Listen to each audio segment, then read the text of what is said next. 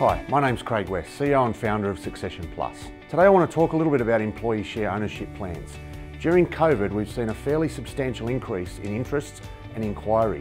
People have got teams of employees working from home and are very keen to make sure those employees are engaged, motivated and focused on the work they need to do without being directly supervised. What we've seen is a lot of businesses implementing employee share plans to attract, retain and motivate their key people.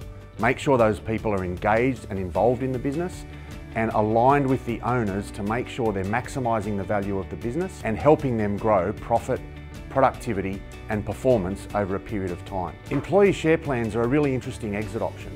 They're a great combination between financial harvest, extracting the maximum value for the sale of your business, but also gradually selling down to key employees who are already involved in running the business, working hard to make it successful, but ensuring that your legacy lives on with those employees taking over the business through a gradual handover, a slow but programmed and organised sell down over a period of time to those people that are coming in to become employee owners in your business.